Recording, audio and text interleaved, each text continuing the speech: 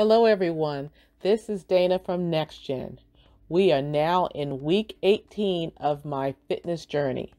Today I'm going to do a simple gut check. All I need is a tape measure. Okay, so I'm going to start at the top of my hip bone, then bring the tape measure all the way around my body level with my belly button. Now I'm going to make sure it's not too tight and that it's straight, even at my back. And I'm not supposed to hold my breath while measuring. So then I'm going to check the number on the tape measure right after I exhale. Okay, go ahead and do that. Okay. My waist circumference is a clue to whether I am at higher risk for type 2 diabetes, high blood pressure, high cholesterol, and heart disease. My waist circumference should be less than 35 inches, and it's different for a man. Right now, it's at 36 inches, and let's just say it was more before, okay? I spoke with my primary physician and trainer, and we came up with a plan to restore my gut health to include losing weight. Now, I also did some research and I wanted to share with you what I learned. I learned about the gut microbiome, some signs of an unhealthy gut, and some things I could do to get a healthy gut. High stress levels, too little sleep, and eating processed and high sugar foods can damage my gut microbiome. Gut microbiome are organisms living in my intestines, and I have about 300 to 500 different species of bacteria in my digestive tract. Now, while some microorganisms are harmful to my health, many are incredibly beneficial and even necessary. Problems with my gut microbiome may affect other aspects of my health, such as my brain, heart, immune system, skin, weight, hormone levels, and my ability to absorb nutrients.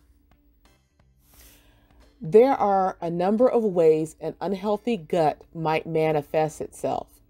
The most common signs are an upset stomach. A diet high in processed foods and added sugars can decrease the amount of good bacteria in my gut. This imbalance can cause increased sugar cravings, which can further damage my gut. I've read that high amounts of refined sugars, particularly high fructose corn syrup, has been linked to increased inflammation in the body.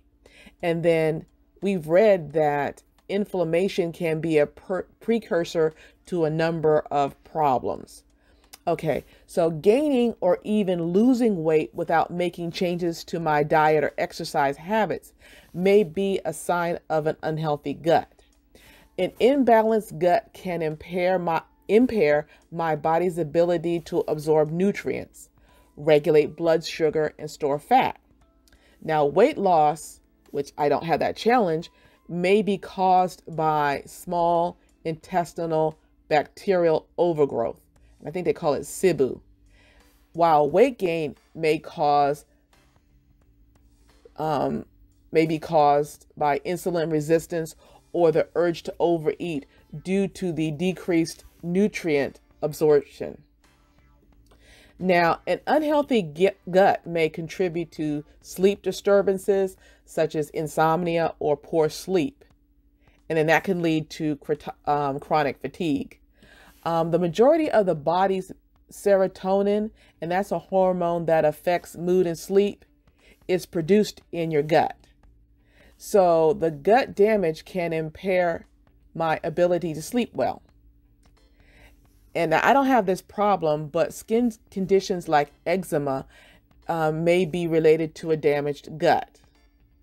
And the inflammation in the gut is caused by poor diet or food allergies, and that cause an increase of leaking of certain proteins into the body, and that can irritate the skin, and that can cause conditions such as eczema.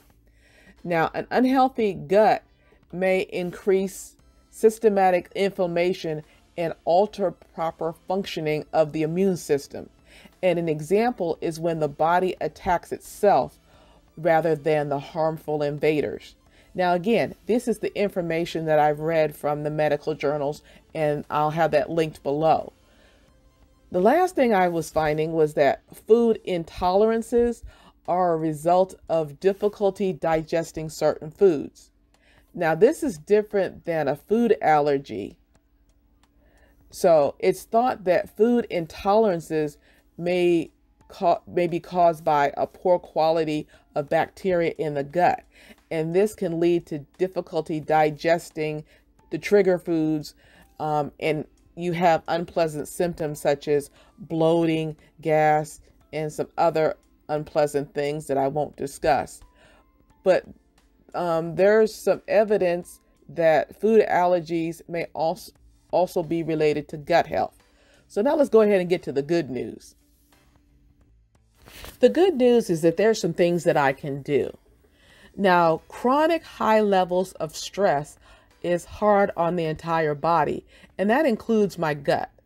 Now, some ways to lower stress may include meditation, walking, getting a massage, spending time with friends and family, diffusing essential oils, decreasing caffeine intake, laughing, or yoga.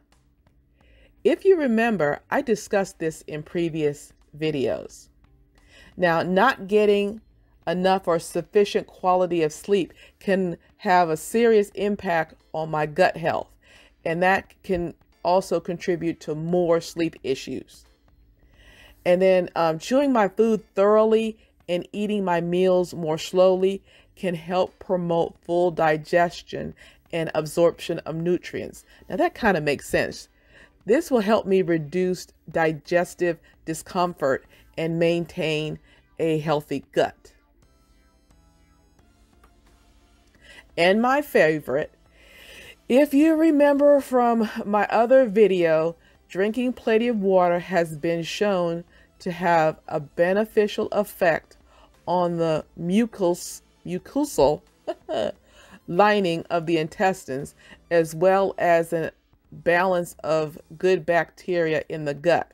And then staying hydrated is the simple way to promote a healthy gut. Now, adding a prebiotic or a probiotic supplement to my diet may be a great way to improve my gut health. Now, prebiotics provide food meant to promote growth of the beneficial bacteria in the gut, while the probiotics are the live good bacteria. Now, that's for me. It's best to consult your healthcare provider when choosing a probiotic or a prebiotic supplement to make sure that you get the best benefit. Now, I sometimes have symptoms such as cramping, bloating, abdominal pain, and fatigue. And so I try to eliminate common trigger foods to see if my symptoms will improve. And then if I'm able to identify and eliminate the food or the foods that contributes to those symptoms I was telling you about, then I should be able to see a positive change in my digestive health. Now, in addition to reducing the amount of processed, high sugar, and high fat, the bad fat that I eat, I can also eat plenty of, and what I'll do is I'll eat, and what I have been doing is eating the plant-based foods and the lean protein. And a diet that's high in fiber has been shown to contribute tremendously in the healthy gut microbiome. I'm telling you based on experience. I can't spot reduced my weight or any other part of my body. Now, the crunches that I do when I do the training or when I'm working with Edward is there to strengthen my abs, but that's not going to help me lose any inches around my waist. So I'm probably going to need to, and have been, eating fewer calories and then burning it off through exercise. So thank you for listening to this video, and please like, share, and subscribe, and also put the comments down in below. And I'll also have some information for you in the description. And have a great day.